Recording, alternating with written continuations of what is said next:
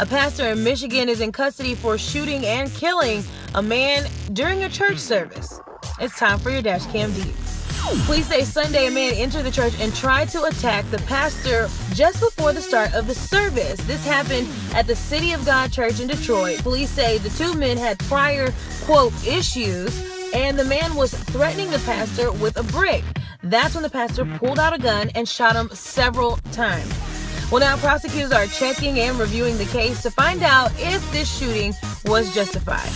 Follow us on social media at WLB Miller TV, at DashCamDeets, and of course, as always, hashtag Fox 26 for life. Peace.